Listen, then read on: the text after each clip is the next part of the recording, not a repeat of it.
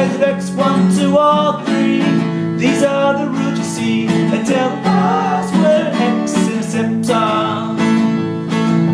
Negative b and plus or minus square root b squared minus 4ac all over 2a, that's the way. Negative b plus or minus square root b squared minus 4ac all over 2a, that's the way. Mr. Pay, that's the name you will keep on hearing whilst doing quadratics. Kind of, not really.